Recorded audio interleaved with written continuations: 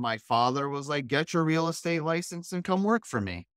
And essentially that's how it started. No money, and just got my real estate license. And I got to tell you, it's been 21 years of real estate brokerage and development and acquisitions. And it's been a wild ride.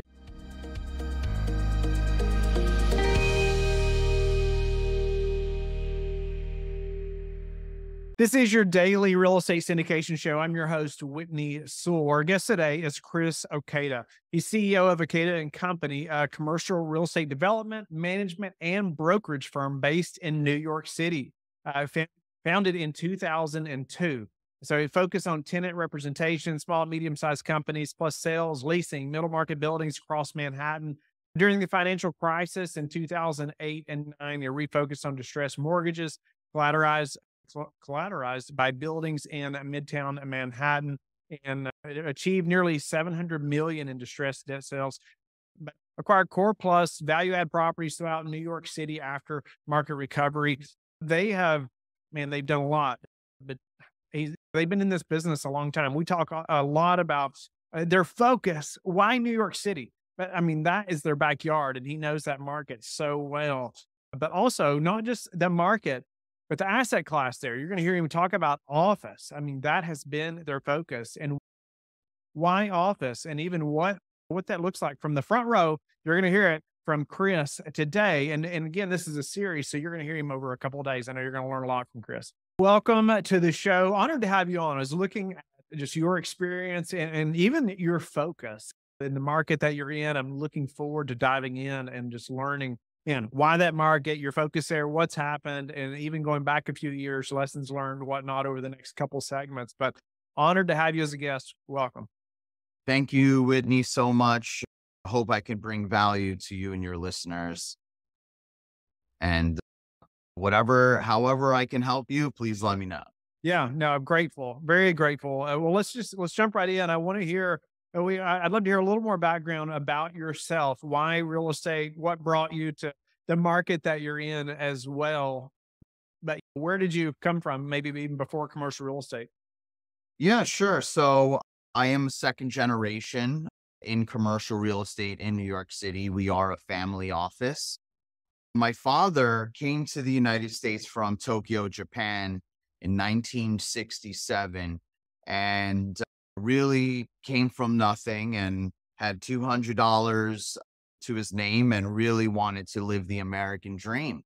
And after working in vegetable and food companies for a couple of years, he opened a newspaper and it said, "Make your dreams come true, become a commercial real estate agent." So he answered one of those ads in the New York Post or New York Times. And in 1969, started in being a commercial real estate agent. I focused mostly on New York City retail and Midtown Manhattan. And if you could imagine the 60s, and I wasn't born, but the 60s and the 70s were very different, especially in Midtown. And he really made a name for himself in the 70s and 80s by focusing and creating a niche, which is very important for those listening. Created a niche representing large manufacturers from Japan, and our biggest client was Toyota Motor Company, along with Honda, Mitsubishi, Panasonic, Kawasaki, and Suzuki. And every large manufacturer in the 70s was the beginning of globalization. And the 80s, there was no internet. There wasn't go around the world. There wasn't really the New York City was globalization in the 70s and 80s and really took off during that time. That didn't promise me anything, though. I graduated college, and I recently posted on my Instagram and on my LinkedIn at Chris Okada, for those of you on those platforms. And yeah, I had $38 to my name, posted that I found the bank statement, 38 bucks. And back then Citibank charged $7 a month for bank fees or whatever. So I had a lot of college debt and car loans, and I wanted to get into banking. I wanted to get into finance, being in the financial capital of the world, getting into banking, working at Morgan Stanley or working with any large investment bank was the dream. But as I briefly had mentioned to you before, I graduated after 9/11, and in 2002, it was the bottom of the market for the dot-com burst. Mm. So the dot-com bubble really started declining in 2000. 9/11 happened. There was another crash, and it was just on its way down. And so my father was like, get your real estate license and come work for me. And essentially that's how it started. No money, and just got my real estate license. And I got to tell you, it's been 21 years of real estate brokerage and development and acquisitions. And it's been a wild ride, if you will. It goes fast though. Yeah, no, that's awesome. I appreciate the backstory, even about your father. Right? I think we're shaped so much by our influences, like especially parents, right? And it's just a neat story, right? You said coming from Tokyo, I think you said in '67 with $200 Yeah. or something. And so that's just incredible in how he became an agent, real estate agent, and man, the path that took for your family, right? Yeah. In real estate, and even in New York City specifically, you all are very focused, from what I can tell and what you've said. It's like New York City, and even in office as well, right? Yeah. I know there's a ton of questions that listeners have around, man, Yeah. office, like New York City, really, and office, really. So I would, you're the prime candidate to like fill us in, right, on why New York City. Why don't we start there, first, and then we'll maybe talk about office as well, or you can connect those or keep them separate either way. But let's talk about that. Why focus so specifically in New York City and not go out to other markets, especially as a Sure. family office or whatnot, New York City So itself? great question. We have a family saying, and we have to adjust it now for inflation. But the family saying is there's $1 million with your name on it. It's in your backyard, but you have to be the one to dig it up. So whatever your backyard is, wherever you are, whether Florida, Tennessee, Texas, California, there's $1 million with your name on it. It's in your backyard, but it's up to you to dig it up. My backyard happens to be Midtown Manhattan, and this is really where I learned everything. For all the good and bad that a large city has, I did spend time during the pandemic in Florida. My best friend lives in Palm Beach, in Palm Beach County in southern Florida, a place called Delray Beach. And when the pandemic hit, I felt like everyone, and they still are, migrated south and anywhere on the Sun Belt. So really North Carolina, South Carolina, Florida. Everyone went south. And so I spent time down in South Florida, and I really just started doing what I always do, which is market research. I wanted to know what's the biggest sale, who's the biggest owner, what are the biggest companies, what is the state's GDP, what is the county's sort of estimated revenue streams. And I was just there, and I didn't feel the buzz. I didn't feel the money. I didn't understand. And I looked at the data and I said, well, the South Florida, Miami, Palm Beach gross domestic product is somewhere in the 500 billion range. And New York City is 2.2 trillion gross domestic product. So the city has more GDP than most countries in the world. And so really it was a data based decision. And I came back to New York and I was like, all right, like I thought we were done. I thought New York City was done. Not New York City was done, but I just thought that our firm was finished. Hmm. Our company is in 2020, it was 15 years old. And I thought, wow, 15 years and 60 days, you're done. And I came back to the office and I said, all right, are there any signs of life at all? And we came up with a slogan. I had one agent that just didn't want to stay at home. They didn't want to work from home. And he just showed up and it was me and him. And he goes, guess what? This is like May or June of 2020. Guess what? We got, we have life. I think the total commission for renting this office, it was a tiny office, was $500. Oh, 2020 was our worst year financially that we've ever had, worse than the financial crisis. And he was excited because it was a sign of life. $500, office, small space, 200 feet. we need those people in our life that see the cup half full, right? Yeah, I mean, it was just because this associate's been with me since, I'd like to think 15 years at this point, and we've done a lot of business together every year, lots of deals.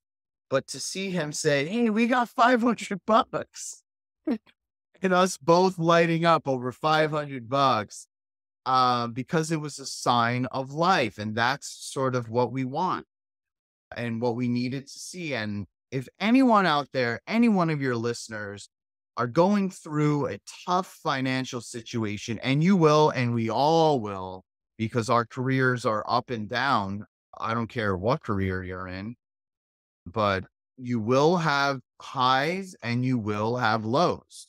And if you don't, that means you haven't taken appropriate, measurable risk. And so all you got to do is just see one sign of life. And that's a clue. And if you're in the middle of a snowstorm, if you're in the middle of a blizzard, like the ones we have here in New York, or a hurricane in the South, you're not looking at you're not looking 3 miles away. It's step by step. If you're in the middle of a blizzard, for example, you just want to get one step in front of the other. And that's what the $500 means. Love that. I feel like that's so wise and seeing the positive side of that. But then, man, just what you just said, you're going to be in blizzards, right? Especially if you're an entrepreneur. I mean, that's just, I love what you said too. If you're never feeling a blizzard, man, you're not taking enough risk, probably, right? Or at least a little bit of Yeah. a blizzard. I love that thought process. I think that's a challenge, right, to the listeners and myself. I've heard that even before I was an entrepreneur. I've heard so many people say, "Hey, it's either feast or famine." So often, right? As an entrepreneur, as a business owner, but I think every time there's a famine, there's also, and hopefully this happens, right? There's a lot of education that happens, Uh-huh. right? I would say you see the next one coming better, right? You're better prepared, hopefully, and you're even able to know how to better resolve or take risk, right? More calculated risk maybe for the next time. That's helpful. So highs and lows. I was, what about, we talked about, man, you all are so focused there. I love the quote, there's $1 million in your backyard. You have to go dig it up. And you all are hyper focused in that market. But what about why office, especially now, right? Yeah. So very good question. So this is the asset class we grew up in. We established Toyota's global headquarters here in New York City. Same with Panasonic when they were a large entity. And so they needed me. The owners were calling me and saying, Chris, can you help us rent our space? And I said, yeah, I just said, yes, I can help you rent space, but this is what we need. And then we took a step back. Everyone's on their cell phones. I'd like to think anywhere from 10 to 60% more in 2020. And now gradually, hopefully people are being more present when they're with their families or when they're at the office. But during the pandemic, we were on our phones way more. Okay, so what does that mean? Social media has to increase, virtual tours have to increase, photography has to increase, videography has to increase. Whatever we do, we need to now pivot fully to be on our cell phones, because that's the only chance that people are really going to see. They're not going to see us on the MLS as much. Maybe they'll spend time on it. I mean, if you're in residential, everyone's on Zillow all the time looking at, even if you have your house, even if you have your home, your people are still looking just for maybe a dream home, the next home, their second home. Did their house go up in value? People that are in real estate and in business just love browsing. So we have to be there. And commercial real estate, I'd like to think, is around 10 years behind technologically, social media wise, advertising wise with residential. You see all the beautiful homes on social media. You don't see that in office. You don't see that in retail. You don't see the social media influencers being like, oh, look at this beautiful office. You see them with these pools and these homes and the Ferraris and the Lamborghinis in California or Florida, and here in New York City, the billion-dollar billionaire penthouses, $100 million, $50 million apartments. So we just started shifting our strategy to be more mobile. And because of that, the average commercial real estate executive, I'd like to think, is in their 50s or in their 60s, and a lot of time in their 70s. So the demographic which we bring, being in our 40s and 30s and 20s, is we just needed to enhance the advertising. So we started doing that, and we started a office square footage counter. The clock started January 1, 2021. And you'll hear in the news that New York City has 100 million square feet of vacant office. So what does that mean? I said, well, I think we could help out 3%. We'll help out 3% because the city has hundreds of millions of square feet in general. The vacancy is 100 million feet. Even though we do a lot of business, we're still small. So I think that we can help out with 3%. And that's our post-pandemic contribution to this community here in New York City. So today we're at around 520,000 square feet of office square footage leased. Today we have transacted in 96 commercial leases here in Midtown Manhattan. That is a record for us. Our market share, we're up to 3 million square feet of exclusive agency. And we acquired one distressed property in an area called the Flatiron District in Midtown South, really. And it's like the Ritz-Carlton is here and the Virgin Hotel just opened. And yeah, I'm all in on this. I'm all in. And so people outside are not doing well. I hear the complaints all the time. It's slow. But I believe, and I saw that even with office, even in this evolving time, how does a landlord, evolve with those times? How do investors evolve with those times? So now, office, when you think about an office space, whether here or San Fran or Florida, you think gray with cubicles and rows of cubicles. But that's no longer the case. You got to have things that are interesting, artwork, Mm. design, thoughtfulness, TLC, l- lots of loving, lots of design, love, whatever it is you got. There's got to be something interesting. And so that's essentially what we encourage our owners to do. What Yeah. can they do that's exciting? Is there an architect you like? Is there a gallery that you can collaborate with? Is there an influencer online that we could somehow do something interesting with social media? Get creative, get fun, get excitement, get loud, throw a party. What I'm hearing too is, and what I love about like the blizzard, like we were talking about earlier, right? It makes you think outside the box like you've never Yeah, thought before, right? Makes you learn and do things and improve, right? In ways and get creative like you've never had to before. You thought you were maximizing that before, right? But now it's like, man, if we'd have thought of this right a long time ago, a number of these things. I speak to like just from the front row, right, of the office space. How yeah, are buyers making it happen right now? How are they getting a lending if they are? How are they financing these deals at the moment, or how many are very good being question. converted from office to something else, or thoughts around some of those things? Very good question. Let's talk micro and then we'll talk macro. We'll talk New York City and then we'll talk nationwide. Yeah. 100%. The workforce, how we work is changed forever. There's no question about it.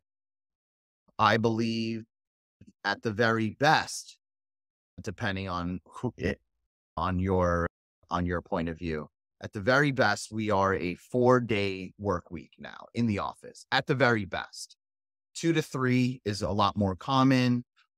There are firms and technology companies that are 100% remote with a 2,000 square foot small just to have a physical location, and they could have 500 employees, but just have 1,000 feet just to have a mailing address. The world has changed. The world is different forever in the United States. Maybe 20, 30 years from now, there may be a massive, some kind of financial problem. And we as a country come together and we all say, we're going back to the office because we need to win this war of some sort.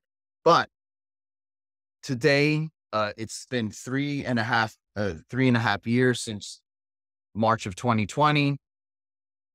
New York City is sitting at a 50% office occupancy, meaning that a big law firm or a big accounting company may have 100,000 feet, but at the very top, the utilization of their space is 65 to 70%. And Mondays and maybe some Fridays, they're only at 25%. So New York City on average is around 50% utilization. That's one study by Castle Key Card Systems, which tracks the key cards. So this is their data, and they have a weekly rating of different cities around the country. We are stuck at 50%. We have been at 50%, has not improved. But Dallas, some areas of Texas are showing a 60%. So they're just a little more motivated than the rest of the country. But places, especially tech heavy centers like San Francisco, when you hear ghost town, unfortunately is still true. What does that mean now? What does that mean about investors? What does that mean about landlords? There's landlords that are tech heavy and office heavy are 100% suffering. There's no questions asked. This is not new news though. This is Right. obvious. You're not using the space. Your value goes down. So you mentioned multiple things. One, financing. I don't care what asset class you are in, office, multi, hotels, industrial. When you have a 3% mortgage, And because of Jerome Powell increasing and the Fed to fight inflation, 5%, and now your 3% is around 8%. No matter what, you are negative leverage. There's no ifs, ands, or buts about that. The property value has come down because the debt service coverage ratio is higher now. So if you had $1 million of cash flow coming out and you were paying a mortgage and everything was fine and your mortgage is 3.5% and nothing has changed, your property is 100% leased, it's the darling of your portfolio, but the bank now is saying, oh, our interest rates are 6.5 because we love you. I know you're paying 3.5, but what that does is that almost doubles the interest rate and the monthly interest payment. And so I'm sorry, owner, you're going to have to do a cash in refinance. We're so used to the term cash out refinance. Right. We're now in the era of the cash in refinance. What does that mean? That means you're going to have to come out of your pocket and post another $1 million or $2 million. And if you can't, you're going to have to sell some other properties to cover that. And that's sort of what we're seeing. We're seeing consolidation. Is that bad? Yes. Is that bad for everyone? No. Here's why it's not bad for everyone. Let's say you have no property. Let's say you have nothing. And you are like, this is the market I've been waiting for, because I have been waiting for this market. And even though we have a portfolio that is pre-pandemic, this is the post-pandemic era is the most favorable if you can do two things. One, if you can get access to capital, meaning equity capital. Okay. And because now the dust is settling. Okay. Office is still a problem. Industrial was so hot. It's now sort of correcting a little bit. Industrial is still on fire, but Amazon doesn't need as much. Apartment buildings are still doing really well. They're still doing really well. If you're a new purchaser and you're like, okay, interest rates are 6.5, maybe 6, maybe 7, it's somewhere in this range. And you're like, that's just how it is. That's just how it is. 65% LTV based on a 6.5% mortgage. And the cap rate has to adjust a little bit, which it will. And I can put together the balance of the 35% in equity with this new lens. You're in way better position than a guy that's just like, oh no, we have to figure out, I'm used to interest rates being 3%.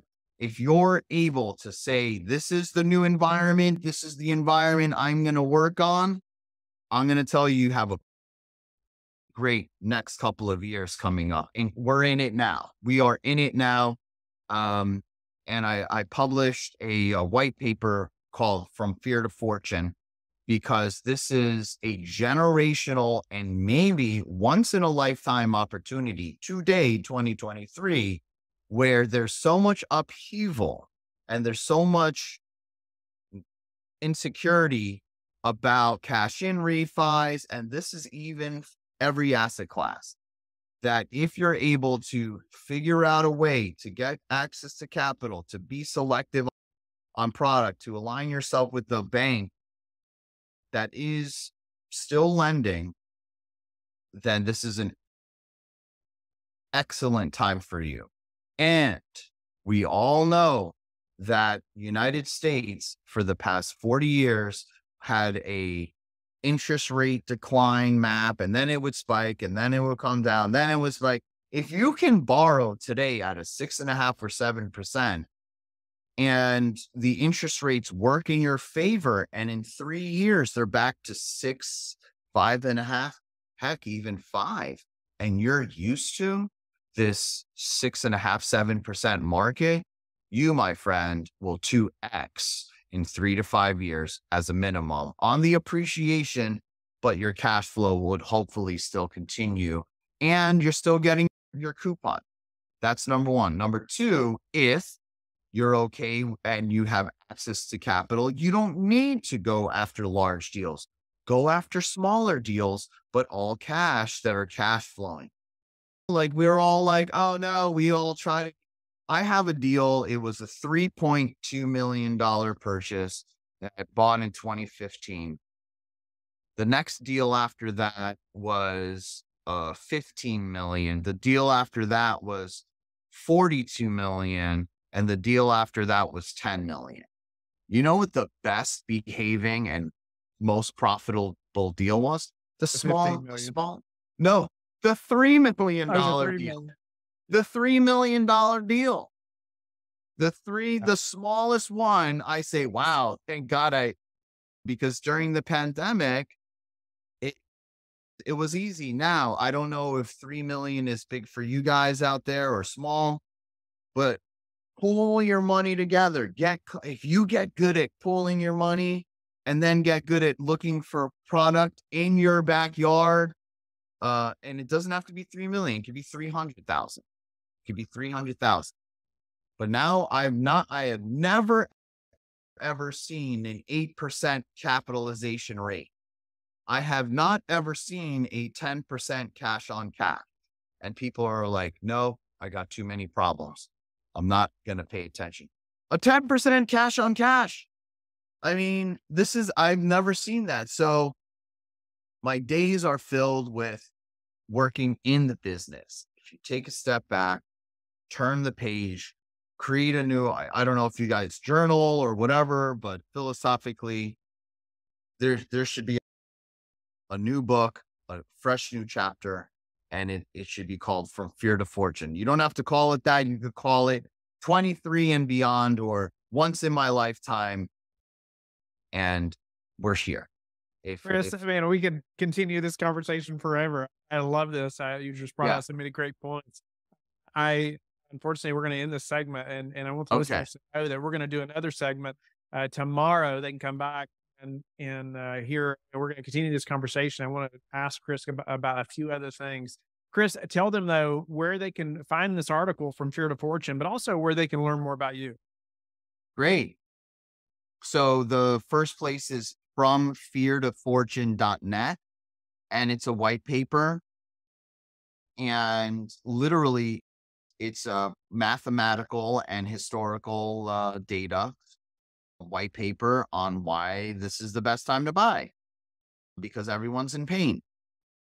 That's one. And social media on all platforms at Chris Okada, Okada.